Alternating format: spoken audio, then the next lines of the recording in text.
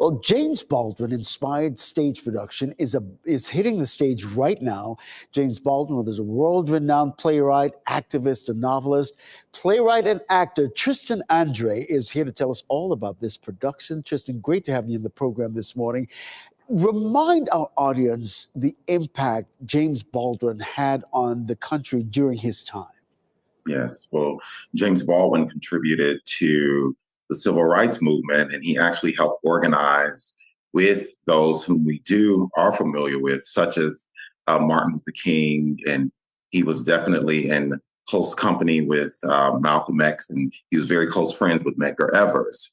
And he was a writer of his time, and he revolutionized what it meant to be a Black person, a Black gay person, with his writings such as Giovanni's Room and Go Tell It on the Mountain. And he was just profound and prophetic in the times as it spoke to, or as he spoke a lot to racial terror. And he did that through his essays and also through his fiction writing, such as his novels and his plays, The Amen Corner and Blues for Mr. Charlie. Absolutely. So this is a full circle moment for you. So how did Baldwin inspire you?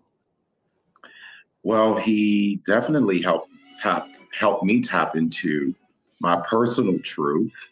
And when you sit with his writings, I remember specifically on UNC's campus in the library, I had just sat with his collection of essays, and I had finally come across Notes of a Native Son. And there's the section when you finally arrive to the actual Native Son section where he talks about his father and the relationship, the nuance that he had experienced in relationship to his father growing up in Harlem.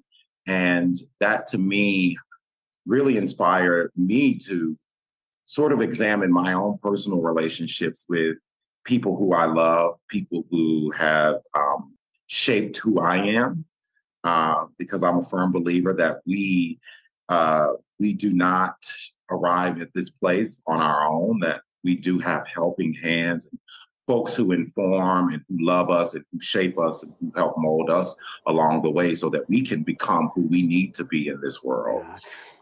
And so, yes. And you know, Tristan, this actually began as part of your thesis. So walk us through that mindset and turning this into production.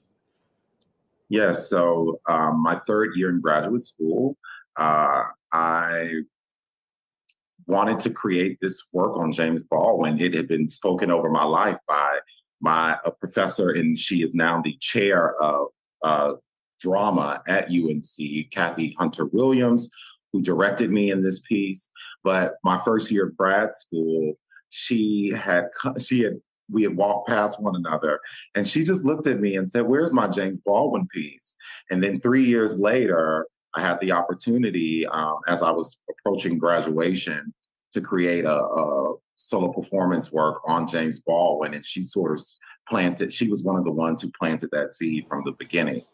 And so I used my third year as an opportunity to finally create the piece. And alas, here we are with They Do Not Know Harlem.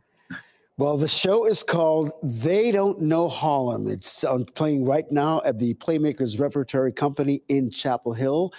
Shows are running through March 12th. Tickets are still available. Go to goplaymakersrepertory.org, goplaymakersrep.org for more information and tickets. Tristan, all the best. And as we say in the business, break a leg. Thank you so much. Thank you.